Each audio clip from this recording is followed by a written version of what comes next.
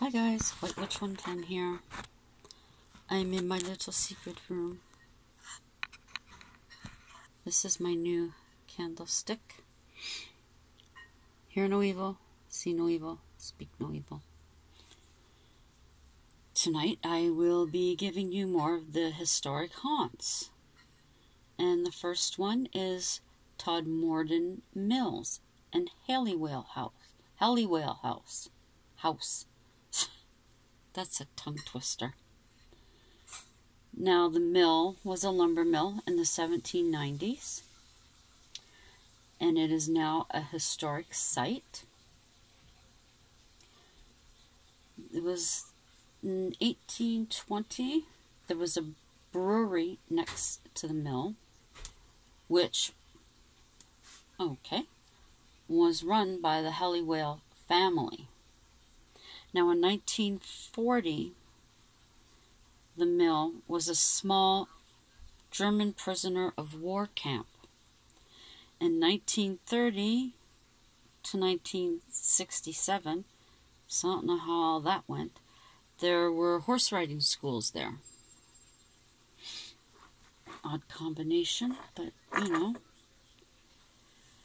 So, the first apparition is of an old woman who is seen and seems very friendly, and she walks through the theater late at night. There have been loud noises of furniture and props being moved from a loft space. Staff working in sound booth observed a gray form pass their window overlooking the stage 20 feet above the ground. A historical guide spoke of Lady of the House died at childbirth. 2 years later, son died in the mill accident. He fell into machinery.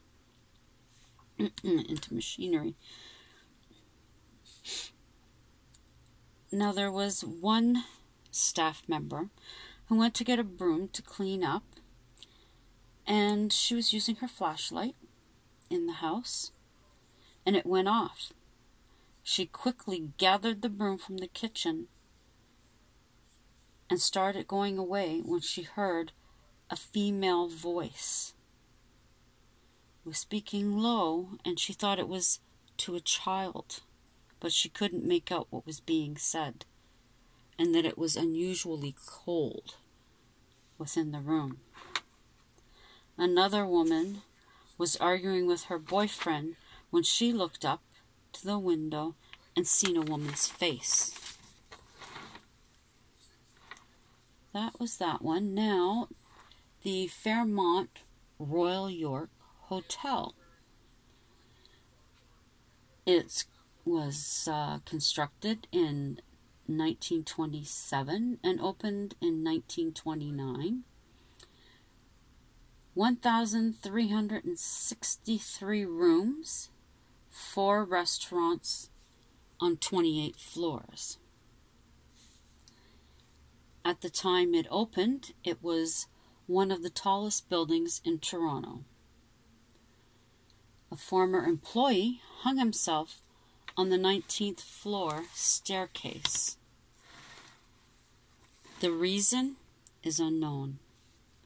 Staff report strange sounds, screaming, and loud footsteps when climbing stairs.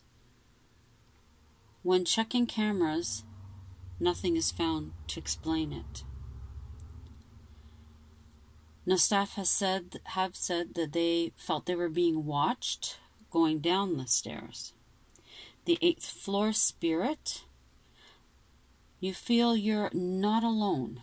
Some staff refuse to go on that floor during the midnight shift. Technicians report equipment failure and strange malfunctions. Now, a family stayed on the 8th floor. They reported the elevator doors repeatedly opening and closing, and an alarm going off on the Saturday in the room next door for 30 minutes. The thing is, there was no guest room located beside them there. electronic key would not allow them entry to their room. And their 10-year-old daughter saw shadows moving in the hotel room. She also told her mother she felt something by her bed. Another Saturday, when they were there, at 7 a.m., the alarm clock went on again from the guest room that isn't there. This made them feel mildly uneasy, but they didn't feel that they were in any danger. That freaked me out. Another guest felt electricity going through her body while falling asleep, which woke her up. And each time she went to go to sleep, she would feel the sensation. Then she felt she was being lifted off the bed. The following night, the same thing happened. Now, the 17th floor has 3 rooms, 37, 38, and 39, where a hazy figure has been seen by the elevator, and it would sound as though it was moving, but boo-boo. But when the doors open, the elevator actually hadn't moved, and this went on for 15 minutes. So the people in these rooms... Yes, sir? Well, are you coming in? What does that mean? Meow. Well, come in. You're allowed to come in. He loves his mommy. You love your mommy? Yes, you do. He's being a bum. Okay, he's gonna go see his father. Now, a friend of one of the staff reported children running in the hallway at 1 a.m. And on the third night, at 3 a.m., he peered through the spy hole and saw a gray-haired man in a waistcoat. When he went out, wasn't there. Now there's another one, the Old Mill Inn and Spa in Toronto, and it is also a Canadian heritage site. The sawmill is from 1793, and it now has 45 rooms and 13 suites. It formerly was the Old Mill Tea Garden in 1914. Big band dances were held there in the 20s, and it is now an inn and a spa, the finest inn and spa. Now in June 2008, at 10:30 p.m., a woman reported having missed her bus. A woman and her boyfriend, the woman,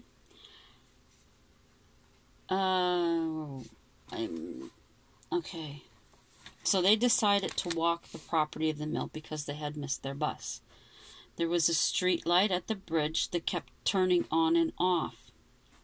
They walked for an hour, then turned to go back to the station. Now the boyfriend noticed 2 people. He stopped right in his tracks and asked her why they were in white. Then he commented it looked like they were going to jump. She looked up and seen them as well. They were a pale white.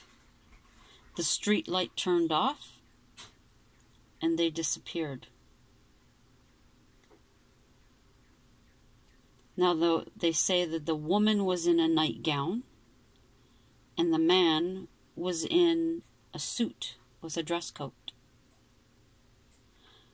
Now, a woman with long black hair and a white flowy dress has been seen on the property. So maybe that was her. Who knows? I am so out of practice with this. Okay, the story tonight is Stones. There is a little known Victorian home in the center of Ottawa, an unsuspecting place. Behind it is a park that was once a cemetery. They claim you can sense the dead among the trees, and on an evening with no moon, their spirit lights can be seen walking a forgotten path. In the fall, an explosion of color overshadows an otherwise graying landscape. The home itself is constructed of red brick from the 1890s. Panels in the modest windows have imperfections of handmade glass that enhances its charm. I came upon the house by chance on a walk one afternoon, but it is not the subject of my story. My story begins and ends in the woods on either side of the path. From that first walk through them, I could feel I was being watched, and it wasn't by the living. It was as if spirit was floating within the trees at shoulder height, waiting for me to acknowledge them. It became a regular routine for me to take this path part way along. On a rainy afternoon, my decision to follow to the end did not disappoint. I think spirit is making itself known here. Yes, it is. Thank you. What I found at the end of the path was the remains of a cemetery. Many headstones still marked the owner's resting place. As I walked among the stones, I called out their names. I felt a sense of joy telling them they were not forgotten. In the far corner there stood a brick building. I carefully made my way towards it.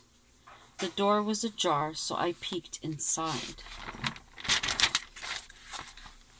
I used my flashlight on my phone to light the interior.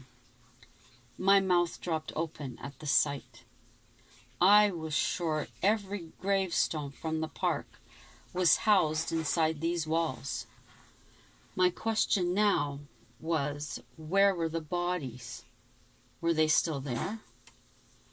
I recalled being told that caskets would surface during the spring flooding. My understanding had been the bodies were interned in a neighboring cemetery, but I was doubting it now. I began to count. When I reached 50, I stopped. I was sure the bodies were never moved. Earth and grass covered them now with a large gazebo. I felt an uncontrollable sadness overcome me. Why would the city do something like this? It began to make sense to me. None of those in the park were content.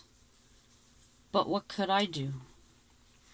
Contacting the city, I was assured all bodies had been moved to the new cemetery with new headstones. I really didn't believe them. Each day, I took time to walk the path, even in the snow. As time went on, the presence in the woods lessened. I spent time with the old gravestones and surviving cemetery. I spoke to them and tracked down relatives. Each one came to pay respects. Month by month, the spirit lights lessened, until only a couple continued to be reported. Each day without fail, I visit and I talk to them. The atmosphere has settled, and all seems happy. So that is for this evening. And obviously, I'd like to thank Spirit for dropping by, for giving me this lovely flame, which did aid in my reading. So it is, as Halloween is very fast approaching, it is a time for us to think back to our ancestors, to our loved ones, as I have a photo of my parents here. Maybe it's them here.